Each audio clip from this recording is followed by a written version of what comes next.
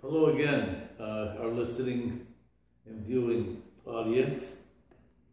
I'm happy to be with you again today as we embark on Holy Week.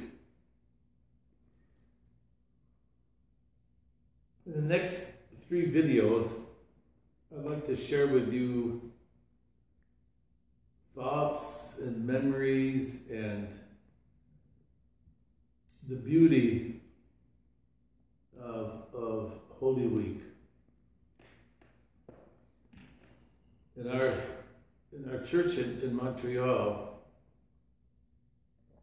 Lazarus Saturday was always a very special day. In as much as we had I would do a liturgy facing the children, and I would ask the children to sing or say the responses.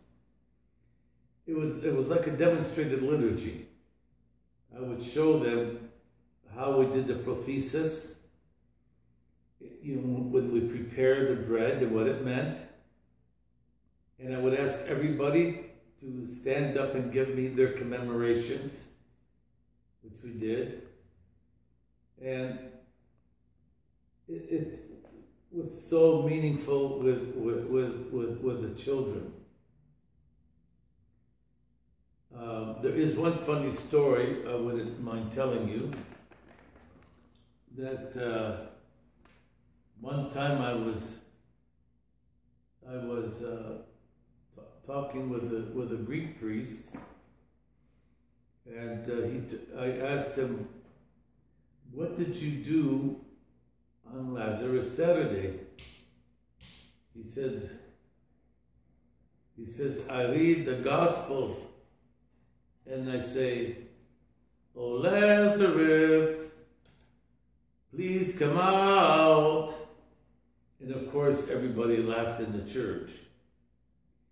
But think about it for a minute, what this gospel means.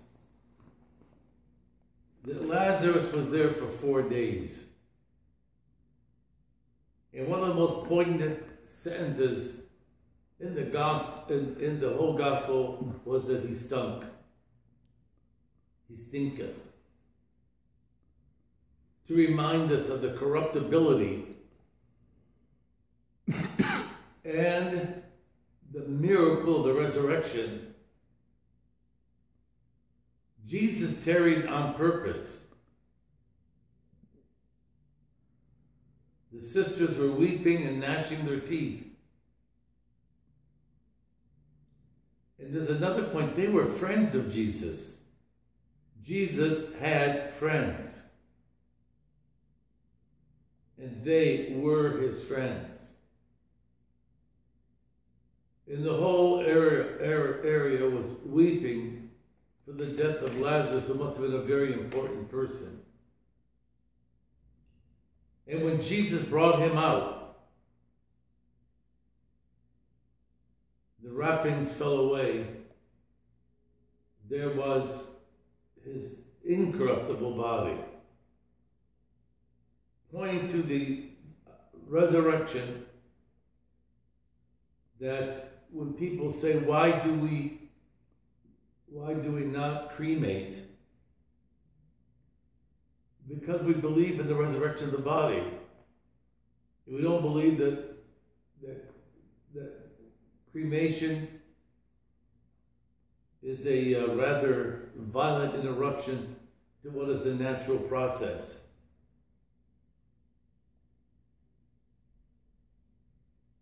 It shows that in and by and through Christ and in the resurrection, we are reunited.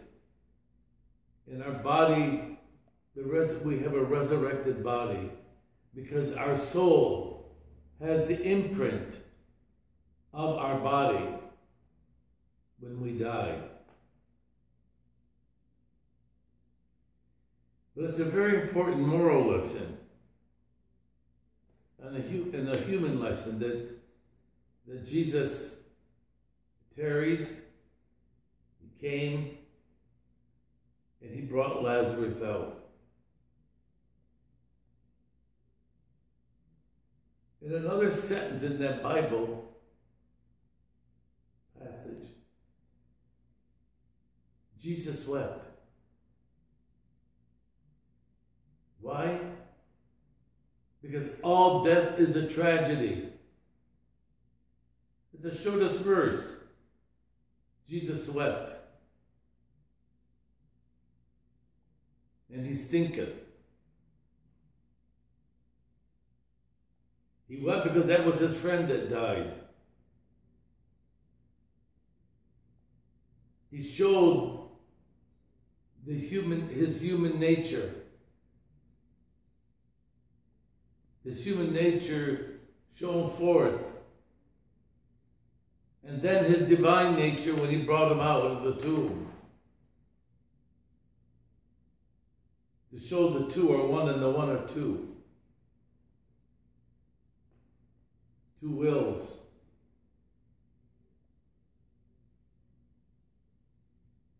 Yeah, he wept. And so should we. It's a catharsis when we show emotion when someone dies. I've been to funerals and people will say, "Oh, doesn't he look nice?" And I said, "Who looks nice dead?" Oh, she looks like he's just sleeping. He's going to wake up. Jesus let us know that all death is a human tragedy. And how can we cope with loss if it were not for our friends? Jesus came to Mary and Martha to console them on the loss of their beloved brother Lazarus. Evidently, that was a very tight-knit family. We don't have a whole lot of history of their relationship, but we do know, because they're mentioned several times in the Bible, that they were close to Jesus.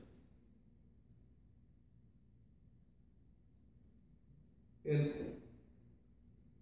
is there anything more important at that moment in our life when we suffer a loss than to have a relationship with Christ, who carries us through that awful loss of a loved one?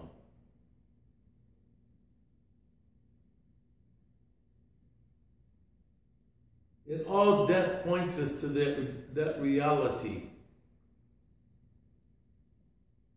That reality that beyond this, our mortal nature, our mortality, beyond this life, there is a new dimension of being. And all of us will face Christ face to face. And he will wipe away all of our tears. As we read in the book of Revelation. celebration. Lazarus Saturday is a very rich theological, spiritual celebration in the Orthodox Church.